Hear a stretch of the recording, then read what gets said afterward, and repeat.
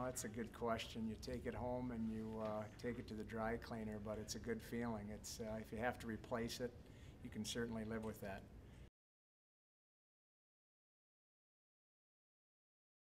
Well, it's certainly something you reflect on, but you don't want to look at that as rating your success as a coach and the ability to teach your players. So you look at that next group coming in and you focus on making them the best that they can be.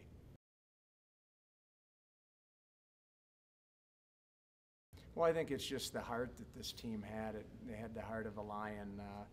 We were in a lot of close scenarios this year. The birth year was very close, and in our last two games were both overtime games, and we won a real close game in our pool against Russia by 1 goal in the last 20 seconds. So it was a team that really never gave up, and that they were going to find a way to be successful and did. So that's what I'm the most proud about that team.